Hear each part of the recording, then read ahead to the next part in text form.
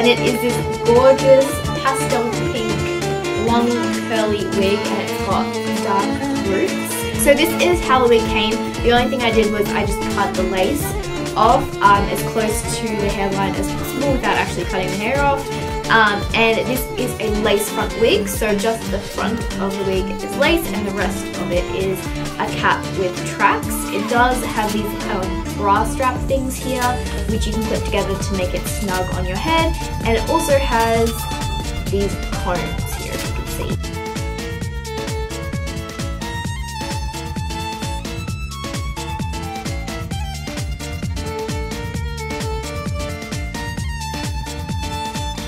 Honestly, there's not much to say about this wig. I do think it's quite good quality, it's quite thick, and I think it's really sturdy, which I really like.